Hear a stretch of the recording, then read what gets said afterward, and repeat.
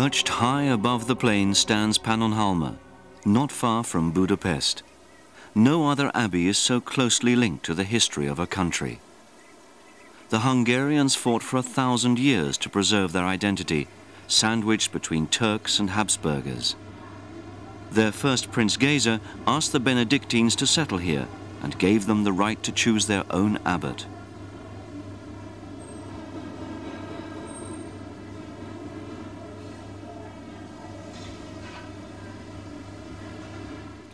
According to ancient Benedictine canons, the abbot is elected freely, even if he comes from the lowest rank of the brotherhood. I think that Benedictine monastic life is influenced by the abbot's personality. The person elected has to be energetic and decisive and serve this life and brotherhood. Usually the person chosen is active, pleasant, kind and charming. After all, our order wants him to be the father, caretaker and brother of the entire brotherhood. And this creates a family atmosphere that perhaps attracts people. A monk may question the church as an institute. Here, however, the abbot is also the bishop. Within the church, the monk plays the role of prophet, in the sense that he can freely criticize the church, and is less afraid than others to raise shortcomings for discussion. Of course, members of the monastery are also members of the church. They obey the church council and the Bishop of Rome. The same holds true for monks as for every other Christian. They listen to their conscience and to God. And if they listen to their own conscience and to God, they come into conflict with the official church. As a bishop and also as a monk, I feel that it's a monk's duty and a matter of conscience to be straightforward and to raise critical questions in certain situations. He must search for the answer with a sincere heart. Only then can he give himself and his flock an answer, to set their minds at ease in keeping with the gospel.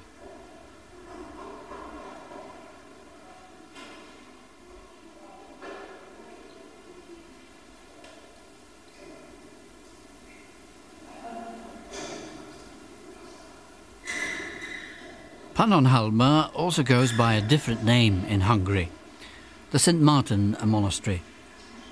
The monastic seminary has made the monastery especially well known in the past decades. The monastery is also known for being established by Prince Geza and the Holy King Istvan. And it is known as a monument with its beautiful medieval church and the cloister with its Baroque elements. It is also famous because it is one of the intellectual and spiritual centers of the Hungarian Catholic Church.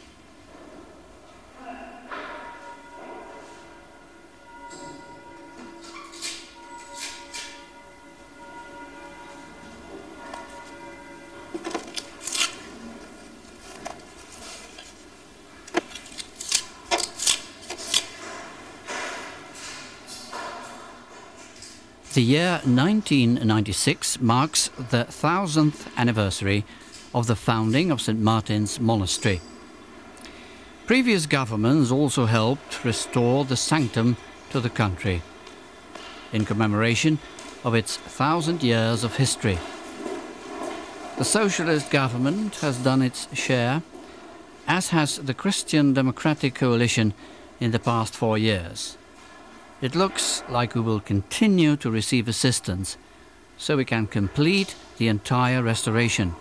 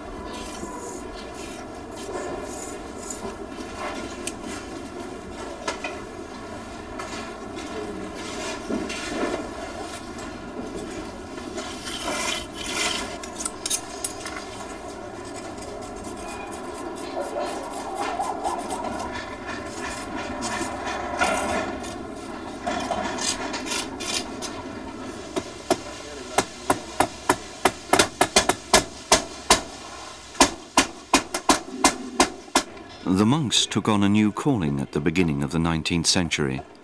Besides preaching, they had to teach.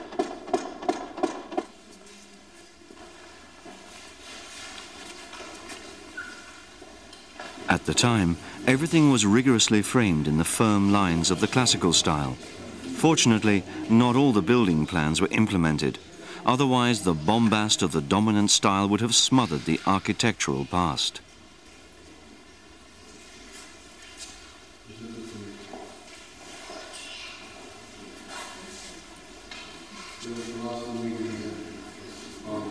Saint Benedict decreed that there be a library in each monastery, and that the brothers mainly be given books as sustenance during Lent.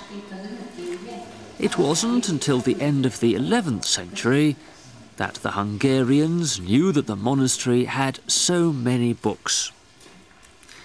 A catalogue of the books was compiled in the time of Saint Laszlo. Most of the books were lost during the Ottoman occupation. The Benedictine order started collecting books again in the 17th century. In 1802, we became a teaching order, which means that the academic education broadened in scope. A modern library had to be built. The current library was built in Empire style and dates back to around 1725. These days we have 300,000 books in our collection. We purchase books, first of all, if we need them to do our work. Saint Benedict told us to pray and work, ora et labora. The monks not only have to pray, they also have to nourish themselves with science and culture. The library helps us in this respect. It safeguards the old mores for the present day.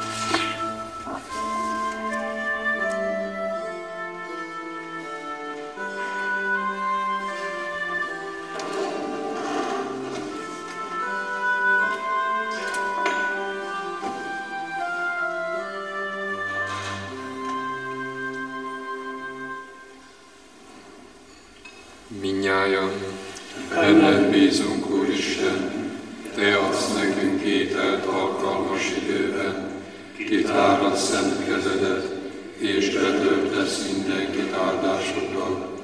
Dicsőség az Atyának és a Fiúnak, és a Szentlélek Istennek, miképpen kezdetben, most és mindörökképpen. Áld meg, Uram, bennünket és ezeket az ajándékaidat, melyeket bőkezűségedből veszünk magunkhoz, Urunk Jézus Krisztus által. Amen.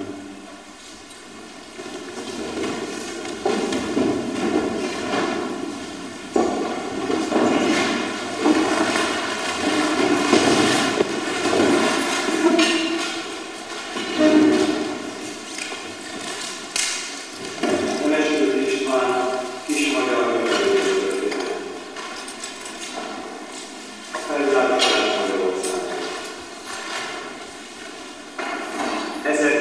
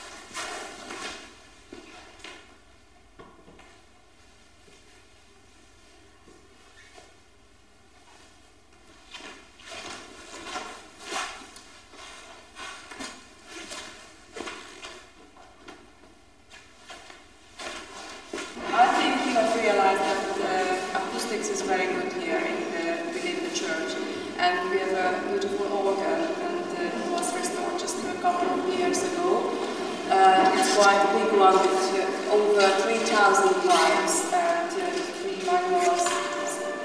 The Abbey church has the status of a basilica. It dates from the early 13th century. Its foundation is probably Romanesque, despite the fact that the cross vault is pure Gothic, which must have clearly presented some problems during construction. In 1225, the present church was supposedly finished, but it's easy to see that some modifications were made as late as the 16th century.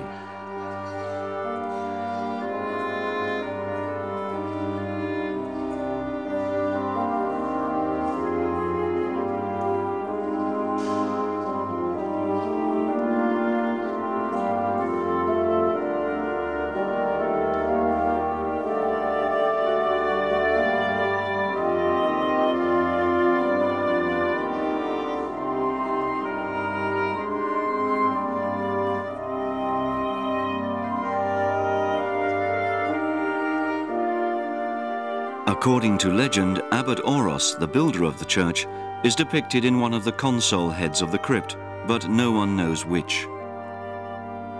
The oldest part of the church, the crypt, is supported by 6 butt-ended pillars that separate the space into 9 planes. The pillars are decorated with club-shaped consoles from which Gothic ribs extend, forming the vault.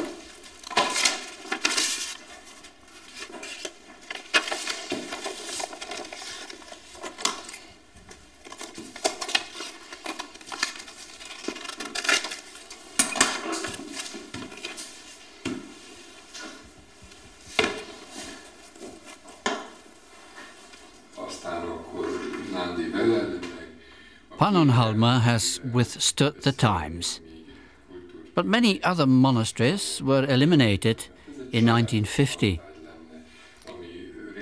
After freedom was regained, 60 cloisters, both monasteries and convents, were rejuvenated. An open brotherly contact connects us with all brotherhoods. We think we can support new monastic orders with the intellectual and spiritual wealth we have.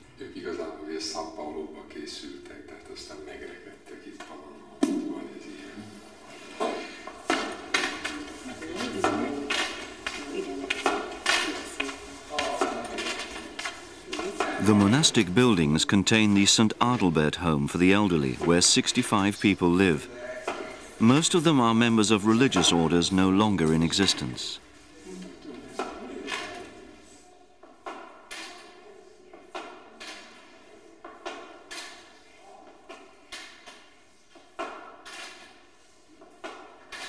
In keeping with ancient Benedictine tradition, the elderly are treated with great respect. People do not retire here.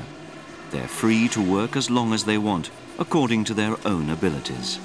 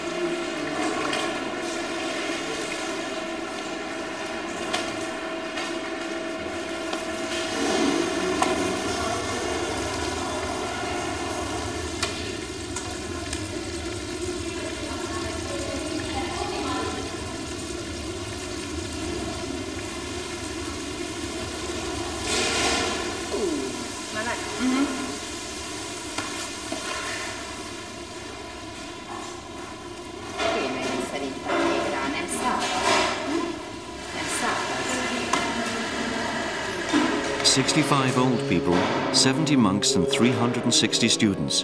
Altogether there are 500 people living at Pannonhalma. There's a very special link with Monte Cassino. Every 25th of January they pray for each other. In 1950, the Benedictine Brotherhood of Hungary had 300 members. Now there are only 120, two-thirds of which are over 60. But there is hope. There are 20 new seminarians.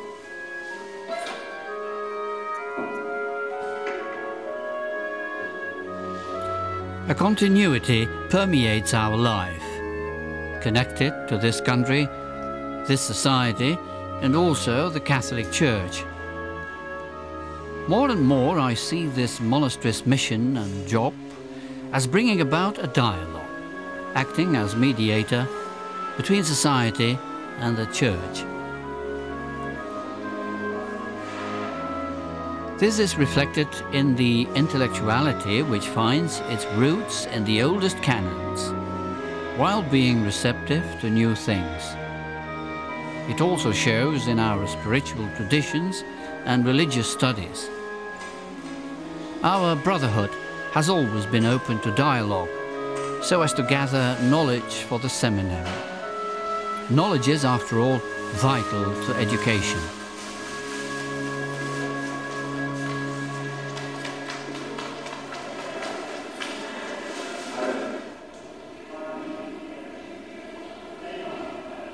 The goal of the Lyceum was that the pupils who complete their studies here help build up and support the Church, both as Christians and as intellectuals. Over the decades, Pannonhalma has given this country people with an intellectual calling. There are also many who answer the call to become priests.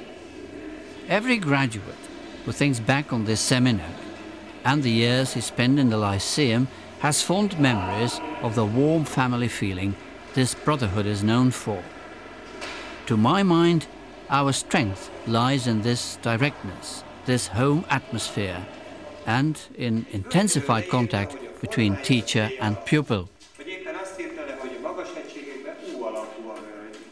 Minket az érdekel, hogy ez a völgy éppen miért V-alakú, a másik pedig éppen miért U-alakú. Nagyon izgalmas és nagyon fontos kérdések. Értjük tehát, hogy mi a különbség a leíró.